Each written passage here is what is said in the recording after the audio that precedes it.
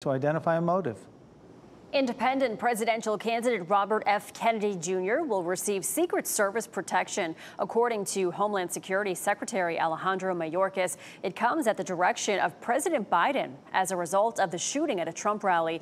Kennedy's father, Senator Robert F. Kennedy, as well as his uncle, President John Kennedy, were assassinated less than 5 years apart.